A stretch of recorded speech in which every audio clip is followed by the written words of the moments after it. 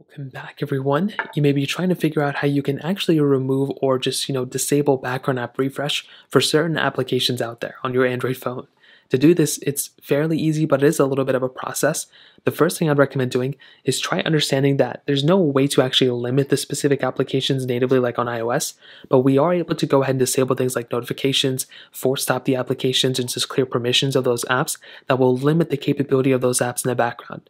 So first of all, with notifications, what I would recommend doing is going through and finding your notifications panel on your phone and just disabling all the notifications that you don't want from these apps. So do keep in mind that if you remove them from apps you want, like messages, for example, I wouldn't recommend turning it off for messages, maps, Snapchat if you use it, different things like that. But for other apps like Fruit Ninja or Call of Duty, like if you don't ever use those apps, then you probably don't need to be notified of it.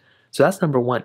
Another thing I'd recommend doing is going back to your home panel and going under your application side of your specific panel. So here you can click on apps and you'll come to this page. Now when you're here, what you can do is realistically, there's so much information and just background stuff that you can disable from these apps, and they don't even need access to half this stuff, to be honest. So for example, if you use Call of Duty again, we've already disabled notifications. So you can see notifications are blocked. Now under permissions, if we click here, we can actually limit the things that this app will basically be able to have in the background. Now if you're using this app all the time or if you need certain permissions, well then that's pretty much the main thing. But here, if you see this little thing where it says remove permissions and free up space, if you enable it, it'll basically limit what it can do in the background. It'll still be able to get the job done, but that's another thing you can do, and that's probably what I would recommend doing as well if you have this little toggle. Let's go and scroll back once more, and you can see we have things like app timer, we have this toggle again, but also if you go ahead and scroll down, right down here, you'll see this little force stop option. What I would recommend doing is for applications that you're not necessarily utilizing all the time, you can force stop them like this, and this application will no longer be able to be running in the background as of right now.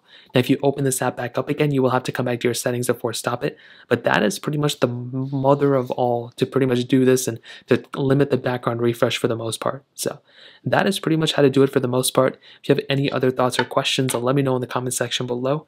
Hit the like button, that would mean so much, but definitely hit that subscribe button. More importantly than everything else, I love every single one of you guys. Hopefully I'll catch you guys in the next video. Peace out till then.